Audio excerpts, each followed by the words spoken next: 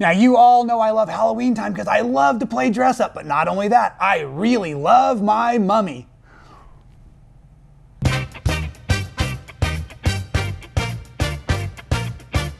Today's special guests on man-sewing come to us directly from my dear friend Amy over at Indygo Junction. I saw this wonderful pattern set at Quilt Market and fell in love with it, and she was so kind to not only create the samples, but let us borrow them. Thank you, Amy. I really appreciate all your support over the years. So yes, today we're going to work on the 12-inch pillow from the I Love My Mummy pattern. And down in the link below in our description, we have the templates for the eyes, and we also have the fun little sign that says I Love My Mummy as well. Back here, okay, that's, I guess, Amy's mummy.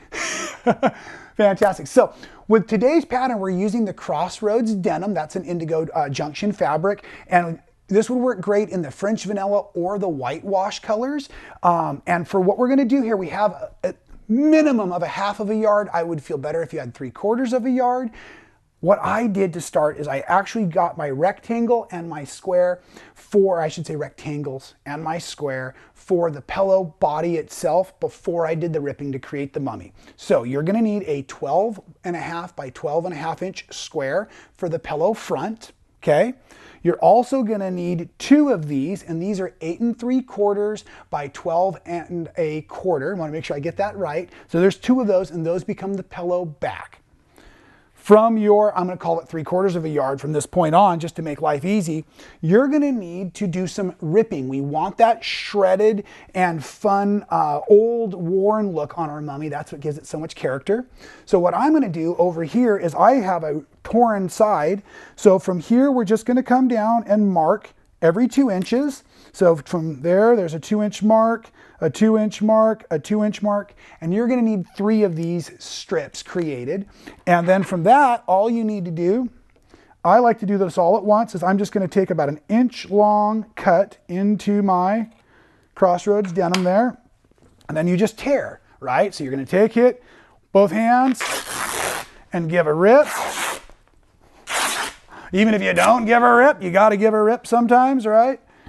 And then here, just like that. And then once you have all 3 of your strips torn like this, we're going to roughly subcut these down into 15-inch strips for the, oh, you see all that fiber? I love that. Fiber dust, it's delicious, especially if you're trying to mummify yourself, right? Now I'm just being goofy. Now, if you want, you can easily just fold these into stacks. We are, like I said, cutting subcuts at 15 inches.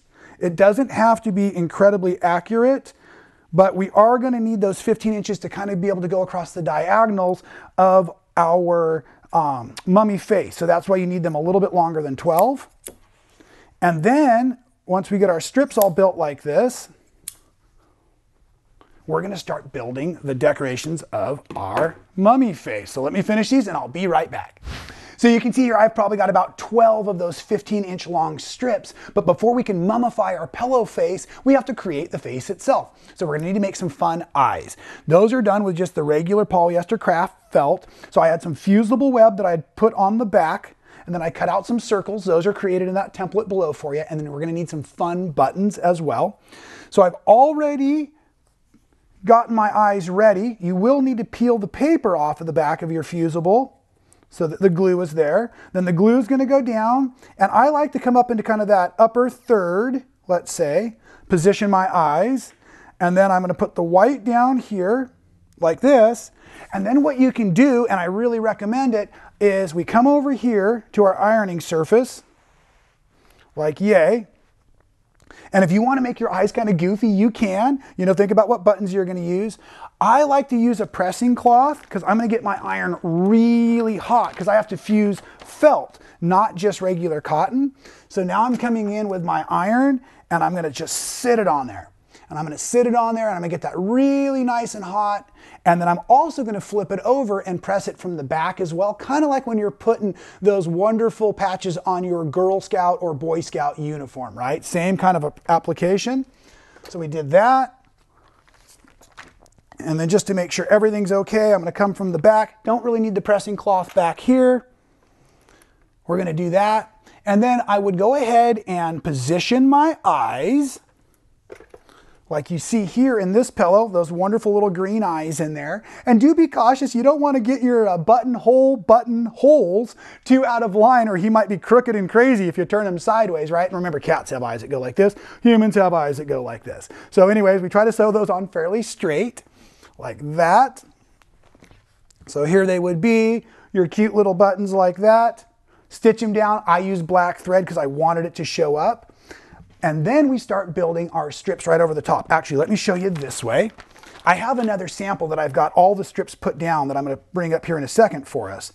But I like to do it while I'm looking at it. We're just going to pretend like those are stitched down right now because I'm really excited to show you the layout. So with your mummy strips, and if you look close while you're handling your Crossroads denim, you can tell there's kind of a textured side and a smooth side. I like to work on the texture side. I'm sorry I forgot to point that out before we put our eyes down.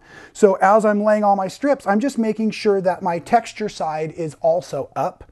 And I'm going to start putting in some fun diagonals. Now the eye placement is really fun. So I wanted to start there. And this is why that 15-inch was so important, so that I could have longer diagonals. And then you just kind of build through, and you'll probably use almost all of your strips.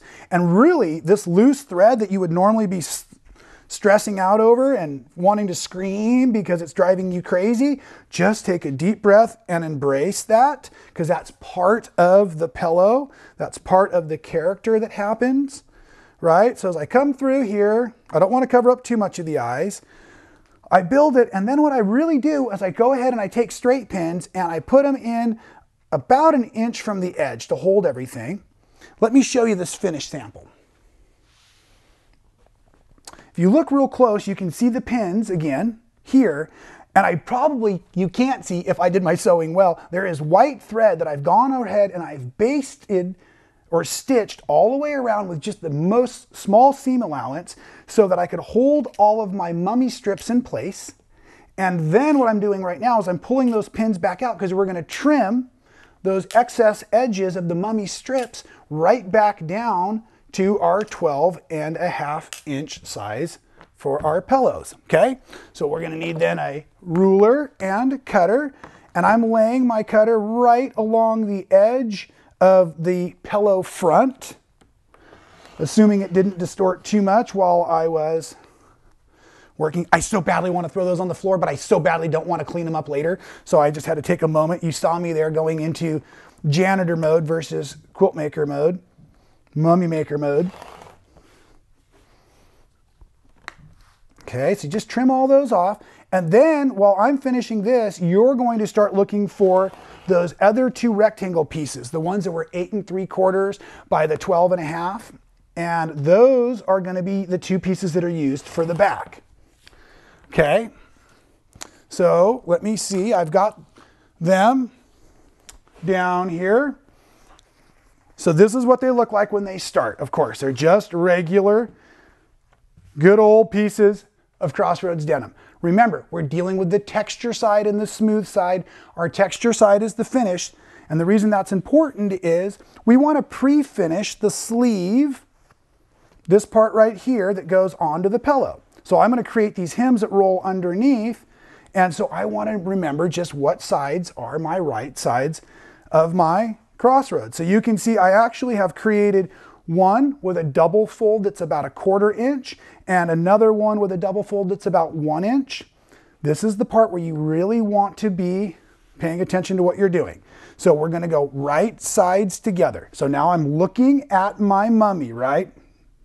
Looking at the mummy. Then I want to make sure when I'm done, the smooth side is showing. So that is my right side, correct? Like that. Then I also want to make sure I have my overlap and that my smooth side is showing when it's all done. So that's going to go down like that. Worst case scenario, if you got it wrong, you could always introduce the seam ripper to the side you didn't get correct. If it makes life easier, why don't you throw a couple of pins kind of through the corners just to keep everything, because we're going to come back to the machine and with a nice 1/4 inch seam allowance, we're going to finish this off. Okay, and that is done just all the way around. the pillow, but I'm going to mention that I want to start, let me show you, I'm going to start up in this area where I'm just kind of catching everything as I go along. I don't want to start right on top of all the bulk. I want to get a good beginning start up here. So with that 1/4 inch seam allowance, we're just going to run around the edges real easy. And I'm just going to pivot at the corners. I'm not even going to bother stopping and starting. Here I came over all that nice bulk. If you struggle a little bit, just go nice and slow there. Now, as I approach the corner, I'm just going to go ahead and pivot. I'm not going to sew off the edge. Just coming around there, and we're going to finish out the entire pillow that way. Very easy.